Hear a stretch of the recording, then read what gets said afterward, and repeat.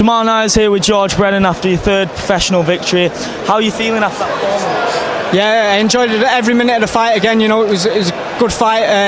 Fair play to Jordan there. You know, I caught him with some great body shots and head shots, and he just dug deep and managed to stay in. I thought the ref was going to jump in a few times with the shots I landed. I could see it in his eyes that I really hurt him, so I stepped on him and went for it. But unfortunately, I didn't get the stoppage. But I came away with a win.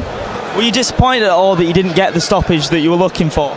No, not at all. I think that them 4 rounds have done me well. It's been a long camp, and I'm glad I got the win. You know, it's all about getting the win. It don't matter how you get it, but it would have been nice with the stoppage. But you know, I got the win. I'm happy. You use your head movement and the shots to the body really well throughout the fight. Do you feel like you executed your game plan perfectly during the fight? Yeah, the game plan worked perfectly. In the first round, Kieran gave me the instructions. I stuck to the instructions, caught him with some lovely shots. And then second round, I stuck to the same game plan as the first round for 30 seconds a minute. And then I went for it and I caught him with a few good body shots. And all the lads will tell you in the gym that I have the power to hurt people. It's just that I just got to put it in now and start knocking them out. During the fight, obviously instructions change throughout the rounds, throughout the fight.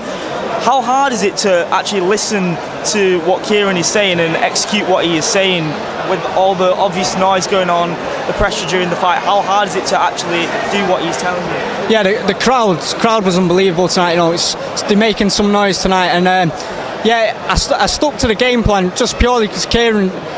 I knew from day one what the game plan was, and we've been working on it for the last 8-12 weeks, and the game plan worked, so I just stuck to instructions. I knew what I had to do, and I kept a cool head again. You know, I'm only 20, and people say that I keep my head nice and clean and aware, and everyone can see that I do box how I'm instructed to box, and I stick to the game plan.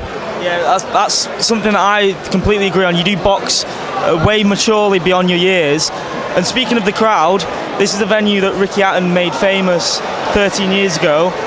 As a Manchester City fan yourself and a professional fighter from Manchester, how does it feel to box in the same arena?